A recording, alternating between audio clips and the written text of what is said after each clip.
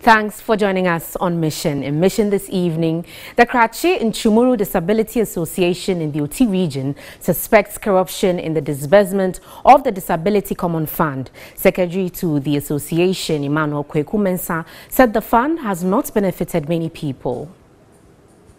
Section 1, Act 455 of 1993 establishes the District Assembly's Common Fund and makes provision for 3% to be mandatorily be allotted to persons with disability.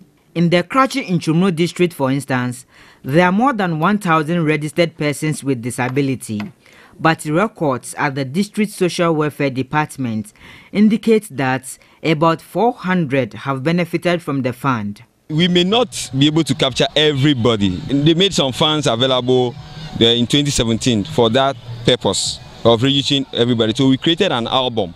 The album is to know the type of disability that we have. The Area Disability Association is worried about this development.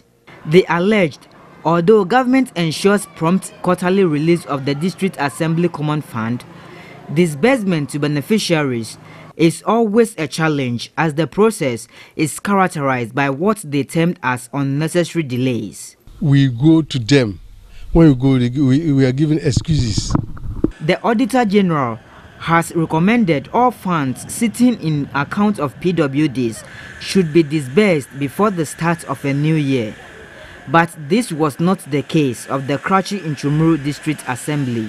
Last year, for instance, information available indicates that only 1/4 was disbursed to beneficiaries, with the remaining quarters sitting in the PWD's bank accounts as at March this year.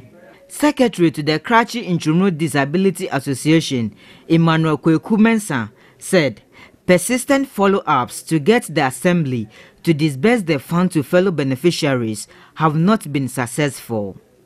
He told the mission team he suspects corruption on the part of some stakeholders in charge of the disbursement.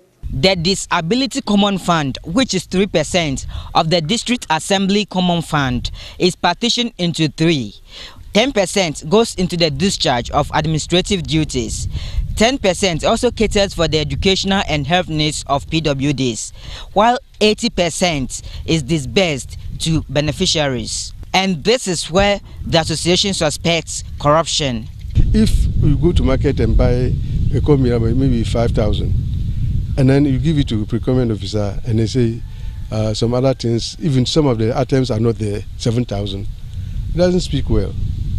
So what the aim of the government is to make sure that the right things are done. And if this goes on, I don't think it will defeat the aim of the government. You suspect corruption? Yes. He again accused the assembly of patronizing inferior goods for beneficiaries.